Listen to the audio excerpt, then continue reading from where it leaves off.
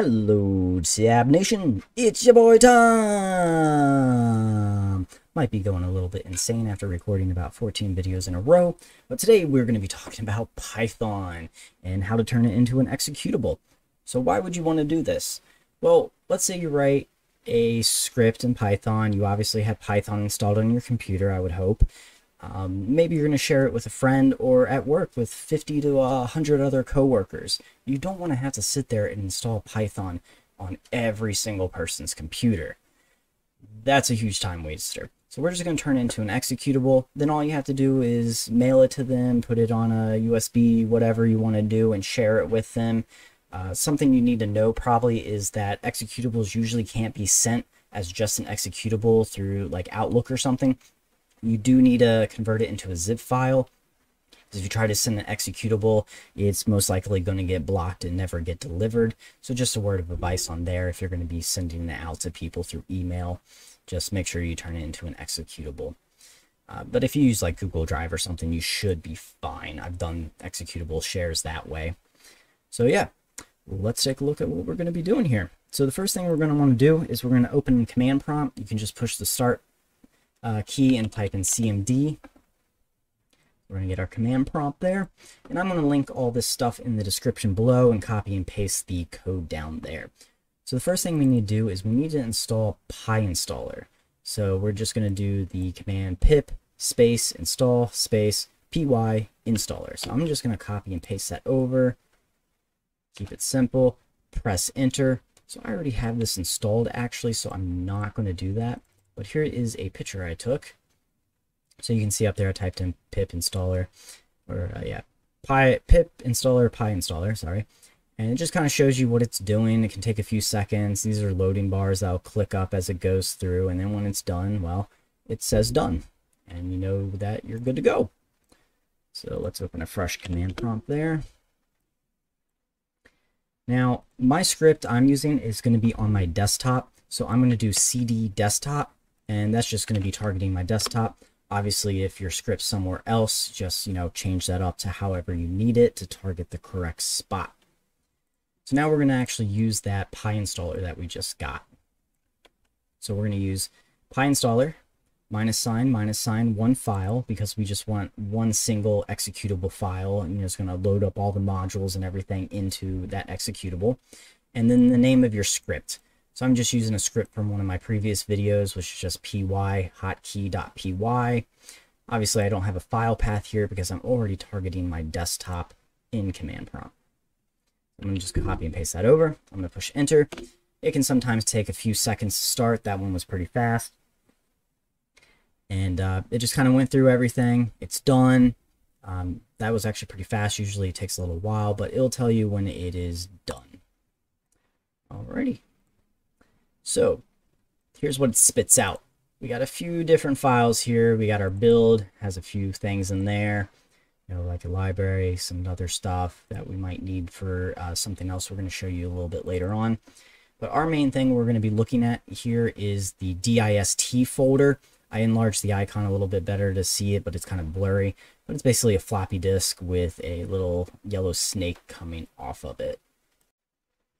And so that's our executable. We can double click on it. It's going to run. And in this script, all I did was press the hotkey S, and it just wrote print it, do something. So that is our executable. We can turn it into a zip file. If you can send it as an executable, go ahead and do that, and you're good to go. Now, the next thing we want to look at is maybe you want to set up an installer for this. This is really cool. If you're fine with just ending at this step, that's fine, go ahead. But if you want to kind of get a little bit more fancy, definitely watch the second half of this video. So I will have this in the description below, but we're going to jump over to this website, juniorsoftware.org. Pretty cool thing. You're going to scroll down till you see this file name here. It's the first one.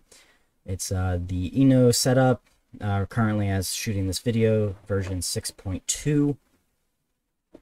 And you can just click random site, US or Netherlands, and it will download, install it. I've already done all that. It should be something you pretty much know how to do.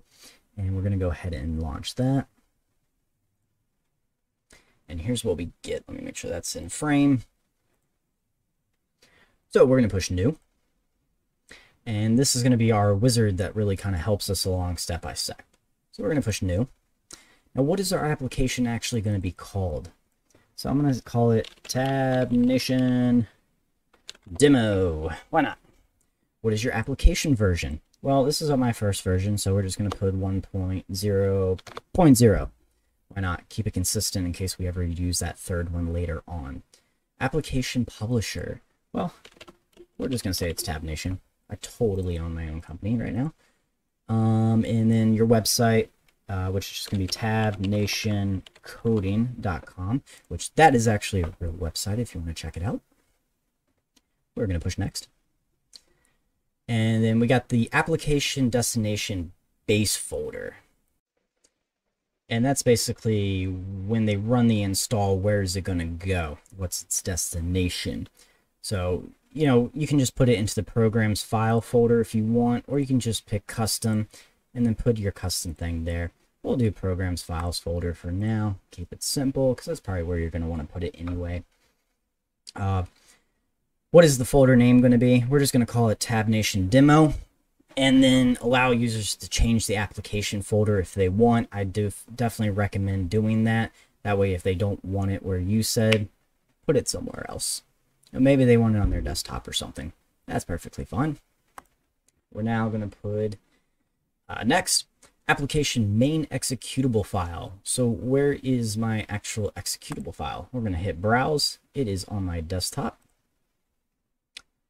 And we're going to find that, which was called, where are we? Oh, that's right. It's in a folder, the dist folder. There it is, pyhotkey. So we're going to click on that. You got some options here. Allow user to start the application after setup has finished. That basically means when they get to the end, there's that finish button. They can have a little checkbox that says like launch now versus them having to double click. We're going to go ahead and add that just so you can see what it looks like. The application doesn't have a main executable file. Well, we do, so we're good. And then other application files, what we want to do there. Apparently I can't move that. That's a problem.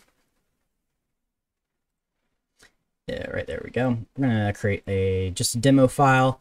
And we're basically just going to kind of put the build in there. I created a icon. An ICO. I'm going to put that in there too. And I think, I'm not sure if you have to put that in there or that. I'm not really sure. We'll put them in there. Let's see what happens.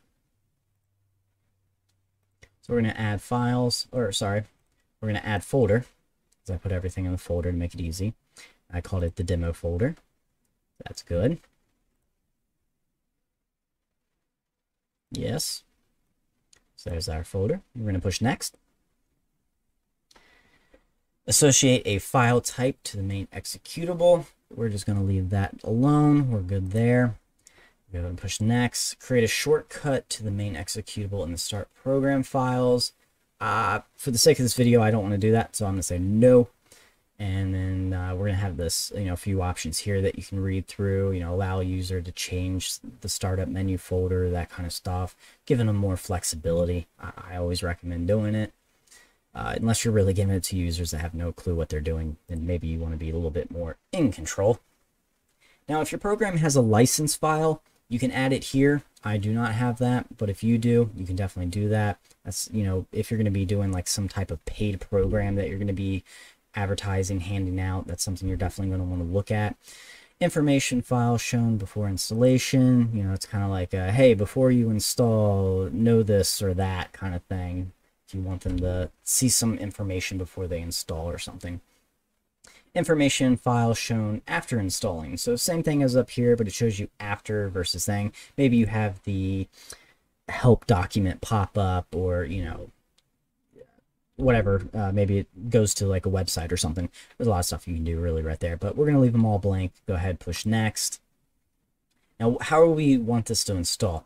For the most part, most programs usually come with the first one here, which is an administrator install, meaning it will install it to all users that are on that computer. You can obviously change it so maybe it only installs to that one person's personal account. Sorry, couldn't think of the word there. Next, What language are you going to be doing? You can add multiple languages if you want. I'm just going to keep it as English. If this is something you're really going to be selling and plan to have kind of hopefully all around the world, then you might want to push select all and just have them all in there. It's not going to make the executable that much bigger. Might as well sometimes, but we'll just stick with English. We're good. All right, custom compiler output folder. We're good. Pretty much we're going to leave all this blank except for this icon file one. We want to change it. We don't want a Python one. So we're going to push browse. And we're going to go desktop. And where did I put that again? Demo folder. There's my icon. If you don't know how to create an icon, just take a picture and Google icon or ICO icon converter. They're free to use and they're pretty fast, pretty customizable. So that's all I did. I just took my logo there. I'm going to push OK. Got there. Do you want to have a password on there? If this is a program that's really being used inside your computer, or your company, maybe they're going to want to put a password on there just for security, so that maybe some people who are downloading it that weren't supposed to be downloading it won't be able to install it. It's just kind of like an extra security feature.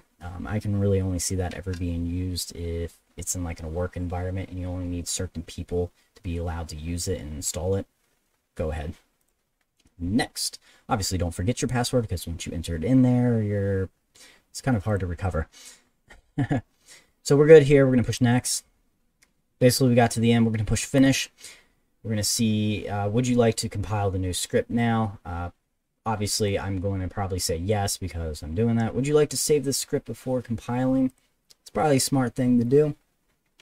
File name, we'll just call it backup. That's going to save as a .iss file, which is an ion setup script file. We're going to push save. And as you see down here, we got a few things going on. And depending on the size of your script, it depends how long it's going to take. Obviously, my script's only like 30 lines of code, so that was super crazy fast.